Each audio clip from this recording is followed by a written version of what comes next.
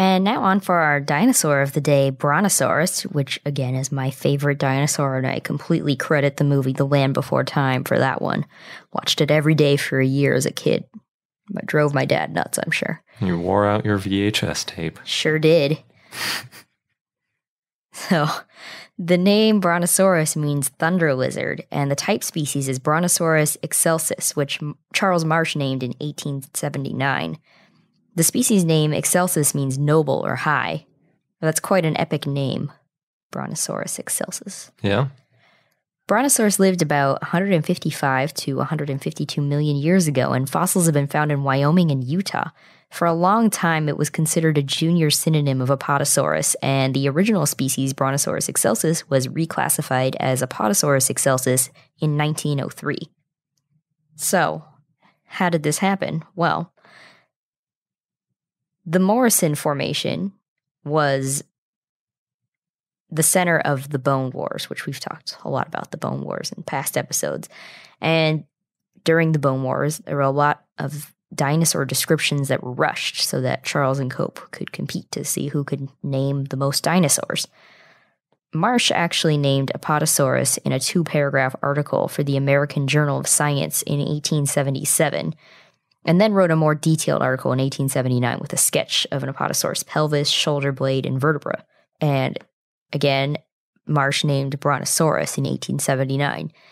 So in 1903, Elmer Riggs said that Brontosaurus was too similar to Apatosaurus, and he called Brontosaurus excelsus Apatosaurus excelsus. Apatosaurus was named first, so Brontosaurus became a synonym. However, I like this fact, Henry Fairfield Osborn decided to label the skeleton in the American Museum of Natural History Brontosaurus, even though he opposed Marsh and Marsh's taxa. I'm not entirely sure why he would do that. Maybe he just liked the name better? Yeah, I don't know. It's weird. It is arguably a better name, Thunder Lizard versus Deceptive Lizard. But anyway, the American Museum of Natural History Brontosaurus skeleton is the reason for so much controversy the last 100 years or so. So scientists thought it should be Apatosaurus, but the public knew it to be Brontosaurus. And because you have millions of people going through there every year seeing the label Brontosaurus on it. Yeah, and then it ends up in media and other things too. And we used to get into conversations about that with people who weren't as big a dinosaur enthusiasts. Yeah, that's true. So the Brontosaurus skeleton was unveiled in 1905 at the American Museum of Natural History and was the first mounted sauropod, another reason it was so well known. It was a mostly complete specimen, but it was missing its feet, lower leg, shoulder bones, and tail bones. The tail was mounted with too few vertebrae, but it was according to what Marsh thought it should be. The skull was also based on, quote, the biggest, thickest, strongest skull bones, lower jaws, and tooth crowns from 3 different quarries, end quote, which most likely came from a Camarasaurus, which was the only other sauropod at the time with known skull material. Adam Herman, who worked on it, couldn't find any Brontosaurus skulls, so he had to hand sculpt a skull to stand in. And Osborn made a note in a publication that Herman's skull was, quote, largely conjectural and based on that of Morrison, which is now Camarasaurus. And we should note that's really not uncommon because finding a completely articulated skeleton is very rare. So you're almost always sculpting different bones, and it's not uncommon to pick a skull from a sister taxa and just call it good enough because it's the best you can do. Yeah, and to date, there's still no Brontosaurus skull that's been found. But I think we know a little bit more about how it looked, and it would not have looked like the boxy Camarasaurus skull. Yeah, because we know it's closely related to Apatosaurus, so you can figure their head would be closer than Camarasaurus. More elongated and whatnot. Yeah. So, an Apatosaurus skull was found in 1909 near a skeleton that was found to be an Apatosaurus specimen. This skull was similar to Diplodocus' skull, and so many believed it was an Apatosaurus skull, though Osborn and others rejected this. William H. Holland, the Douglas and Carnegie Museum director, believed it was an Apatosaurus skull, but he didn't put a head on the mount at his museum, possibly because he was waiting for someone to find an articulated skull and neck. But then he died in 1934, and after he died, museum staff put a Camarasaurus skull on their mount. The first Apatosaurus with an articulated skull wasn't found until 2011. In 1931, the Yale Peabody Museum created a unique skull where they based the lower jaw on a Camarasaurus and gave it forward-pointing nasals instead of it being based solely on what Camarasaurus' skull looked like. In the 1970s, John Stanton McIntosh and David Berman redescribed Diplodocus and Apatosaurus skulls and found that Holland was right and that Apatosaurus and Brontosaurus had a skull similar to Diplodocus. And so they reassigned many Diplodocus skulls as Apatosaurus. In 1979, Carnegie mounted the first Apatosaurus skull on a skeleton, and then the American Museum of Natural History did the same in 1995 and relabeled their skeleton Apatosaurus excelsus and corrected the tail. It took until 1995 to correct that tail. Yeah. So in 2015, that's when Dr. Emanuel Schopp and his team did a study that found that Brontosaurus was a valid genus and separate from Apatosaurus, though not all paleontologists agree yet. The study, again, was called a specimen-level phylogenetic analysis and taxonomic revision of Diplodocus, Dinosauria sauropoda. And in addition to Dr. Schopp, there was Octavio Mateus and Roger Benson, and the study was published in April of 2015. And this study found that two species that used to be considered Apatosaurus and Eobrontosaurus were now just Brontosaurus. So there's Brontosaurus parvus and Brontosaurus yanapin. And this is in addition to Brontosaurus excelsus being Brontosaurus excelsus again instead of Apatosaurus excelsus. Gotcha. So Brontosaurus parvus was first described as Elosaurus in 1902 by Gilmore and Peterson. Then it was assigned to Apatosaurus in 1994 and then to Brontosaurus in 2015. It includes a partial juvenile skeleton, a nearly complete skeleton that's mounted at Brigham Young University, and another partial skeleton. The oldest species of Brontosaurus is Brontosaurus yanapin, which was found in Wyoming in the Morrison Formation. It lived about 155 million years ago. It was 69 feet or 21 meters long and described in 1994 by James Fila and Patrick Redman, who named it a species of Apatosaurus. And the species name means breast necklace because it has pairs of sternal ribs that look like hair pipes worn by the Lakota tribe. Bob Bacher in 1998 said that it was more primitive than originally thought and named it Eobrontosaurus. The Greek word eos means dawn. And again, though this is now back to being just Brontosaurus according to the 2015 study. So the original intent of the 2015 study was to revise the family tree of diplodocids. Most diplodocid species were described in the late 1800s and early 1900s, and many holotype specimens were incomplete and fragmentary. So the study included 81 operational taxonomic units, 49 of which belong to Diplodocidae. The study is almost 300 pages long and had analyzed 477 different physical features of 81 specimens, and it took visits to 20 museums in Europe and the US. In the study, as we talked about in our interview, they used algorithms to compare traits, and if more than 20% of the traits were different, they classified the bones as their own genus. And I have a lot of good quotes from Schopp, and he gave us a lot of good quotes in our interview, but these were just too good to also not quote, so we have more quotes from him. Anyway, he said that, quote, "The border between different species and different individuals within a species was progressively much lower. And we were surprised when we got these results that Brontosaurus was valid again. So they had Roger Benson from Oxford University verify their results. And Roger Benson said, quote, "The differences we found between Brontosaurus and Apatosaurus were at least as numerous as the ones between other closely related genera and much more than what you normally find between species."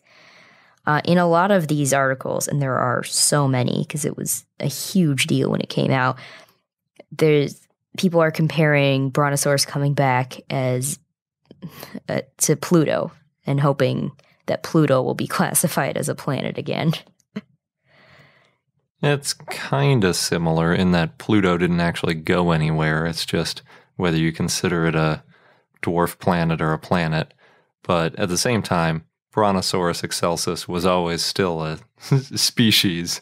It just had a slightly different name. So yeah, it's not quite as big of a change, but still a nomenclature thing. Yeah, that's true. So, as Schopp had said, this is a nice example of how science works and how this new finding can overturn more than 100 years of beliefs, which is crazy to think about.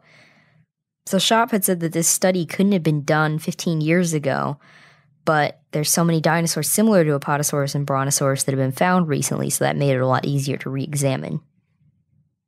So, recapping, there are 3 valid species of Brontosaurus, according to this study: Brontosaurus excelsus, Brontosaurus parvus, and Brontosaurus yanapin. And the study found that Elosaurus and Eobrontosaurus are now synonymous with Brontosaurus, and that Brontosaurus amplus is an invalid proposed species and should just be combined with Brontosaurus excelsus. Marsh named Brontosaurus amplus back in 1881, but it's now considered to be a synonym of Apatosaurus excelsus, now Brontosaurus excelsus. Gilmore said this in 1936, McIntosh said it in 1990 and 1995, and Upchurch, Tamita, and Barrett said it in 2004, though most studies also said there needed to be more detailed assessment. Although it seems like a lot of people agreed on that. Anyway, so the 2015 study said that Brontosaurus had, quote, 1, a longer than wide base of posterior dorsal neural spines. 2, the area on the scapula posterior to the acromial ridge and the distal blade is excavated. 3, the acromial edge of the scapular blade bears a rounded expansion at its distal end. And 4, the ratio of the proximodistal length / transverse breadth of the astragalus is 0.55 or greater. Yep, I think he didn't want to bore us with all those details, which is why he kept saying, like, there are differences. But it's interesting to see exactly what the differences are, and they're all very specific parts of bones. So, yeah. There are. There's more to it for Brontosaurus excelsus, but do we want to get into that much detail? I don't think we need to. If you're interested, we will be linking the study on our blog so you can go through the 300 pages. It is interesting. Yeah, suffice it to say they found 7 significant differences. Yeah, for Brontosaurus excelsus. But to kind of make it in more general terms, Brontosaurus had a higher, less wide neck than Apatosaurus. And Schopp has this great quote in one of the articles that says, so although both are very massive and robust animals, Apatosaurus is even more extreme than Brontosaurus, which I think is interesting if you think about their names, Brontosaurus being thunder lizard and Apatosaurus meaning deceptive lizard, but Apatosaurus is the more extreme, robust one. Yeah. I guess that could count. That's a bit deceptive. Yeah. So Paul Barrett from the Natural History Museum in London said, quote, "It's the biggest study on this family. They marshal a lot of evidence and make a very good case. And it's taken us a long time to convince people that we shouldn't be using the name Brontosaurus. Just as we've got to that point, it looks like we're going to have to turn around and say, actually, it's all right again," end quote. Yeah, it's pretty funny because we have had people say like, yeah, I know that Brontosaurus isn't a real dinosaur. And then we have to say, actually it is now. Yay. Yeah. Not everyone's fully convinced of this yet, though. So Brian Switek said the problem is there's no standard for choosing which traits are significant, so there's still some subjectivity when classifying genera. And this might not be settled until a Brontosaurus skull is found. We talked about that a lot. Classifying genera is very murky and, hand-waving. But the main thing is you just want to be consistent within a specific group of dinosaurs. So yeah, which is what this study helped, as we talked about in our interview. Exactly. Yeah, it's weird how there wasn't consistency within even this group. Yeah. Diplodocus. So Kenneth Carpenter from Utah State University's Eastern Prehistoric Museum said the fossil that Apatosaurus is based on hasn't been described in detail and should have been in order to be compared to Brontosaurus. He said, quote, "So is Brontosaurus valid after all? Maybe, but I think the verdict is still out."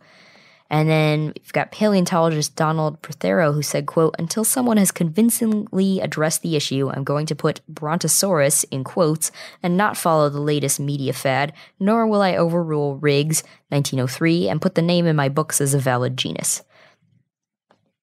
So not everyone is convinced, and it seems like there will definitely be debate, although it doesn't seem to be quite as heated as Torosaurus and Triceratops. Yeah. I mean, I think one of the reasons is when you have 113 years of history of calling something by a certain name, there's a little bit of an extra burden on justifying changing the name. And they might think, well, we haven't really gotten to that point yet. And for everybody, that's going to be a different threshold. So that's true. Just kind of takes a while to see where it settles out. I'm going to go ahead and believe.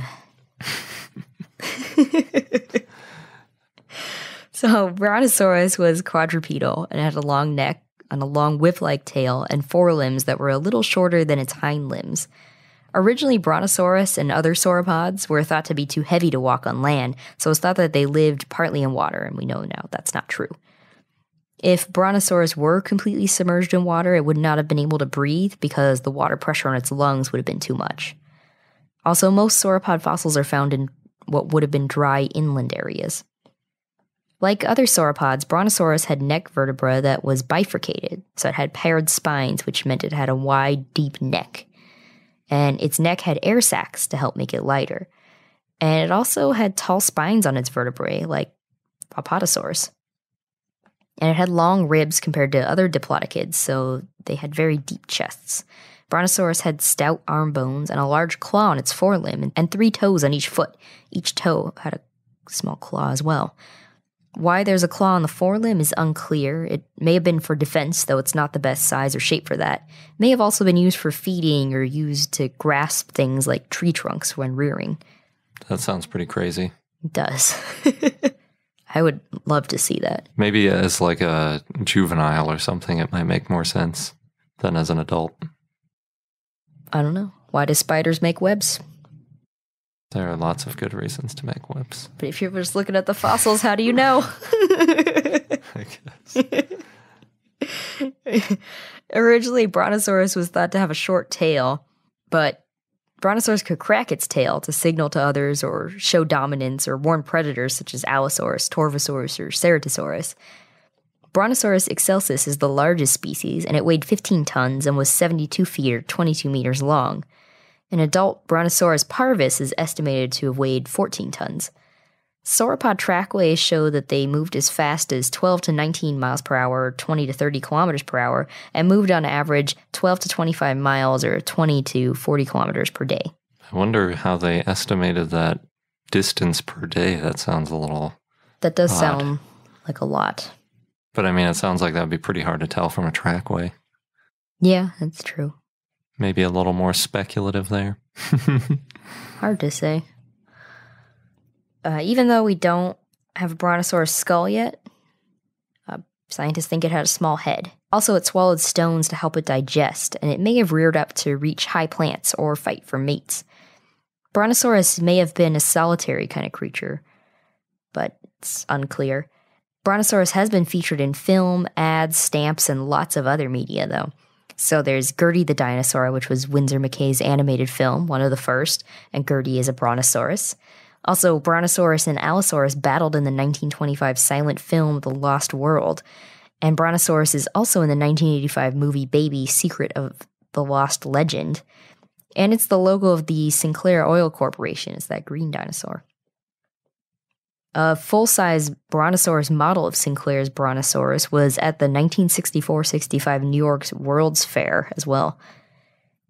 In 1989, the U.S. Postal Service made 4 dinosaur stamps, and one was Brontosaurus, which people at the time complained as, quote, fostering scientific illiteracy, end quote. So the Postal Service said in Postal Bulletin 21744, quote, Although now recognized by the scientific community as Apatosaurus, the name Brontosaurus was used for the stamp because it is more familiar to the general population. They also said, quote, similarly, the term dinosaur has been used generically to describe all the animals, i.e. all 4 of the animals represented in the given stamp set, even though the pteranodon was a flying reptile rather than a true dinosaur, end quote, which people did not complain about. I would have definitely complained about that. That's outrageous. I think that's hilarious. Like, we just call it that because people are always wrong about this. Is it a very good defense? Well, no, I think it's funny that people were upset about Brontosaurus, but not Pteranodon. Yeah, that's true. Yeah. So Stephen Jay Gould, a paleontologist, wrote an essay and book partly based on this. The part bully for Brontosaurus says, quote, touche and right on, no one bitched about Pteranodon, and that's a real error, end quote. Though he did agree that Brontosaurus was a synonym for Apatosaurus. And of course, we've got Brontosaurus as Littlefoot in Land Before Time, which came out in 1988. The first one. The rest are not worth watching. But anyway, that's another topic. So Brontosaurus is part of the family Diplodocidae, which includes Diplodocus, Supersaurus, Barosaurus. And it's also part of the subfamily Apatosaurinae, which includes Apatosaurus. The family name, Diplodocidae, means double beams, and the clade has 12 to 15 species that lived in the late Jurassic and early Cretaceous. Compared to titanosaurs and brachiosaurs, diplodocids were slender and long with short legs, and their back legs were longer than their front legs. Many may have had spines on their back. They had very long necks. They may not have been able to lift their heads as high up as other sauropods, and they had small heads and peg-like teeth. They probably didn't chew, but instead swallowed gastroliths to digest their food, and they had long whip-like tails that they could snap. Diplodocidae was originally known as Amphicolidae, named by Edward Cope in 1878, but became a forgotten name. Charles Marsh also named the family Atlantosauridae back in 1877, but that also became a forgotten name, Anomum oblitum. Very interesting. You can tell Sabrina was really into Brontosaurus by the length of that dinosaur of the day. It's great.